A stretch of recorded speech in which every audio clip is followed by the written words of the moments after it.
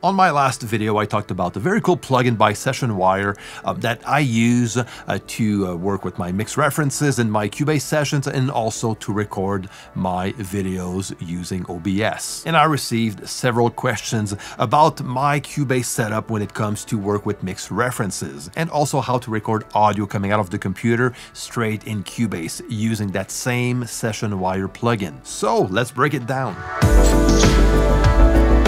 Alright, so this video is not going to be about the pros and cons on working with mix references. I talked about that before. The only thing I can say, it does speed up my mixing workflow, and it's a tool that I like to work with. I actually talked about that on one of my last videos talking about mixing mistakes. If you want to watch it, I'm going to leave the link down below. Now, the way I work with a mix reference track in CUBASE is by using everything that CUBASE has under the hood. So I'm not using a specific mix reference plugin. Now there's lots of these types of plugins out there. They are pretty good, but I just don't use them. So the way I like to work in CUBASE is very simple. I first create an audio channel that I'm gonna use as my mix reference channel. On that channel, I will have a mix reference that I'm gonna work with during my mixing session, but I mainly use that channel to stream the audio coming out of my streaming service, which is Amazon Music, straight into this channel by using the SessionWire free plugin that I talked about on my last video. But first, let's go and open the audio connections window and make sure you have the control room active. If you have CUBASE Pro and you're not using the control room, you are missing a lot, okay? So make sure the control room is open, and once it's active, make sure the outputs are routed to not connected, okay? So that is very important because from that point on, the control room will manage your main output, all right? And this is monitor 1, and it's set up to output 1 and 2. So this is just the basic routing on using the control room. But what I'm gonna focus on is a Q mix that I have created to be used for my mix reference track. Okay, I'm going to show you how. If you want to add a Q mix, you click on Add Channel. There's 4 available stereo Q mixes in CUBASE, and you just create one. You can name it as you want. I just leave it to the default name. Make sure it's in stereo, click OK, and you're good to go. And on the right side of the project window, you will see, if you go and click on the control room tab, you will see the tabs right here on the main. You will see the mix tab, the C1 tab, and the C2 tab, which are the different sources that you can monitor from. Okay, C1 and C2, they stand for Q1 and Q2 that I have created right here within the audio connections.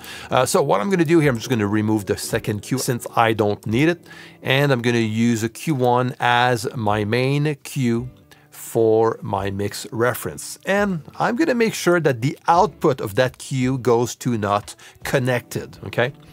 And then I'm going to have straight in the control room, as a source, I'm going to have the mix, which is my main mix, and my Q mix also, that I can switch from one to the other.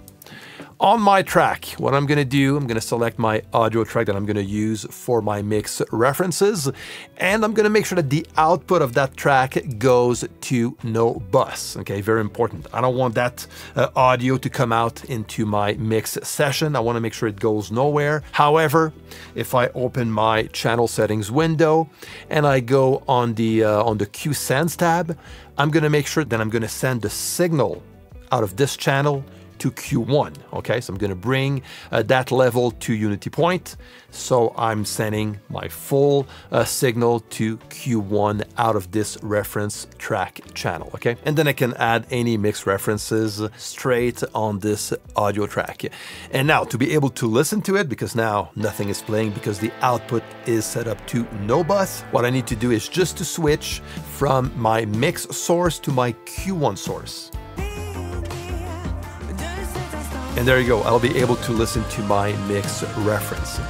Now on my side, what I do is I use a streaming service called Amazon Music, which provides high quality lossless audio, and that's why I like to use this one. And I use a free plugin that I talked about on my last video called Session Wire, which is going to be used as a bridge between my streaming service, which is Amazon Music, to CUBASE. Okay, so basically what I'm going to do is to insert the Session Wire plugin straight on my mix reference track, and I'm going to select the Session Wire Receive plugin, okay? And from this point, if I open the Amazon Music app, I'm going to make sure that the output goes to the from SW, which is the Session Wire Receive audio driver, basically, okay? And you have access to this driver also on your computer, on your full computer. So if you don't use the app out of your streaming service, you can just do the same using the output of your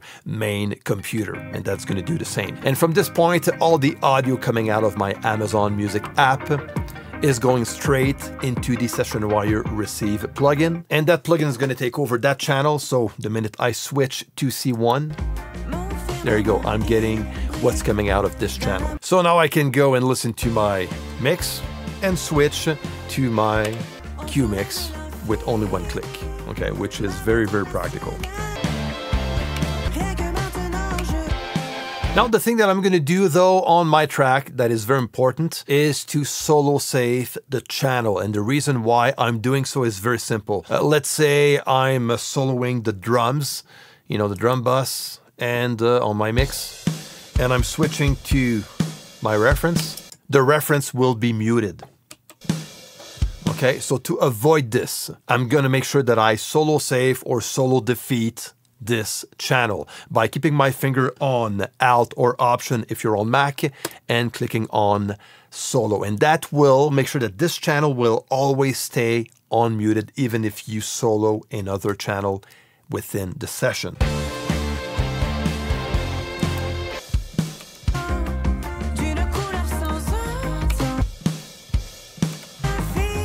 Now, if like me, you want to use a streaming service like Spotify or Amazon Music to listen to your mix references, go download the free Session Wire plugin. I'm going to leave the link down below. It's totally worth it. It's going to work on Mac and also on PC. Now, once I have that set up, what is important, and that will speed up my workflow when it comes to go from the mix to the C1 mix, is to create a key command, because I can actually assign the switch between those two sources with a simple key command. So if I go up to Edit, go down to Key Commands, and under the Control Room tab, you will go down and you will see the Select Control Room Source. And this is where you'll be able to assign a key command to switch between the mix source to the Q1 source. And on my side, it's set up to Control plus Shift plus P. So that will switch from my mix to my mix reference with only that one key command. Even better is to assign this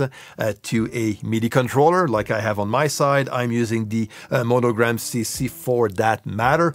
And the way I have that set up in Cubase is I go under Studio, Studio Setup. I have under Generic Remote my Monogram CC, and I'm using MIDI CC to activate that command. And that's simple. So I have it set up to reference under controller, and I'm using the MIDI address 39. Under device, I have to go to Command, Control Room, and then select the specific command, which is Select Control Room Source.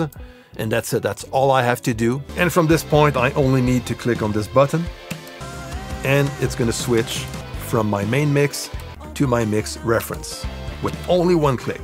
And from this point, I'll be able to use all the tools that I have within the control room with my mix reference also, like my spectrum analyzer, which is Span, that I made a video on, the Supervision plugin by Steinberg, Tonal Balance by Isotope. So I'll be able to work with all these reference type plugins by listening to my mix and also my mix reference. Now, if you want to record audio coming out of your computer straight in Cubase using the Session Wire plugin, you will have to do things differently with a small tweak. Okay, let me show you. So I have my audio stereo channel where session wire is inserted, and this is perfect only to monitor what's coming out of my Amazon Music app, for example, or any audio coming out of your computer straight in CUBASE. But if you want to record part of a reference track or some audio coming out of YouTube straight in CUBASE, having the session wire plugin inserted on your audio channel won't work. And the reason is very simple. It's a routing issue. The only signal that an audio channel will record is a signal that comes from the input of the channel. So by clicking record on an audio channel, it doesn't matter how many plugins you have on that channel, CUBASE will not record the effects generated by those plugins that are inserted on an audio channel. It will only record the signal coming from the input of that channel. And for that to happen, you need to open your audio connections window, click on the inputs tab, and make sure that you have an audio input bus channel created. In my case, I have two. I have a mono input and a stereo input. And the stereo input is the one I'm going to focus on. Now, it doesn't matter. It can stay to not connected. I only need that channel to be created, and that's it. And now from my mix console, on the left side, I'm gonna have access to both of my input channel buses, the mono in and the stereo input. And on those channels, I have insert slots that I can insert plugins on, which is very useful in this case. So what I'm gonna do is I'm gonna insert the session wire plugin straight on my stereo input bus channel. I'm gonna make sure that the stereo input bus channel is the one selected on the input of my audio channel. And there you go. And now the signal coming out of this input bus channel is routed into my audio channel. And from this point, if I click on record, it's going to start recording that signal.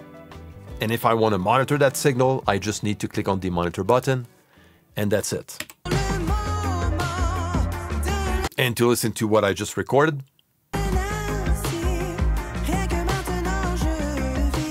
so that's simple. You can also create an effects channel track or a group channel by making it stereo once again. Set up the routing to no bus. Insert the session wire plugin straight on this effects channel.